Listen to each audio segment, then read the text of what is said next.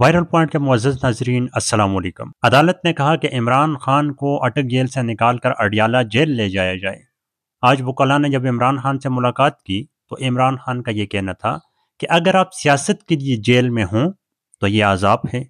आज़ादी के लिए जेल में कैद रहना एन इबादत है और मैं जेल में गुजरे हर लम्हे को इबादत समझकर गुजार रहा हूँ। इमरान खान का यह मुकालमा था अपने वकला से और उनको कहा गया कि अदालत को बता दिया जाए कि इमरान खान अटक जेल में एडजस्ट हो चुका है और उसे अडियाला जेल जाने का कोई शौक नहीं। ये वो चीज़ है इमरान खान की कि वो हर हाल में अपने नज़रिए के ऊपर खड़ा होता है और ये वो चीज़ है जो उसको कामयाब बनाती है।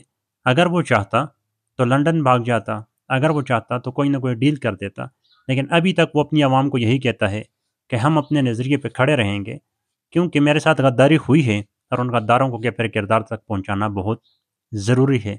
इसके मुकाबले में शरीफ ख़ानदान को अगर देखा जाए तो उनकी क्लच प्लेटें ख़राब हो जाती हैं और वो यहाँ से भाग निकलते हैं। इमरान खान की इस कैद तन्हाई के अंदर जो बेहतरीन चीज़ साबित हुई वो उसका मुताला, कि यानी वो किताबों का मुताला पढ़ते हैं और अपने आप को कमज़ोर नहीं पढ़ने देते।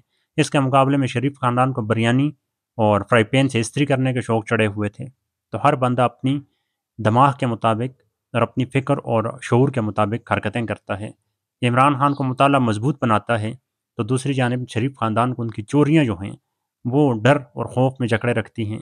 यही वजह है कि इमरान खान जेल में अटक जेल में डटा हुआ है और शरीफ ख़ानदान लंदन में बैठकर भी पसीनों से शराबूर नज़र आता है।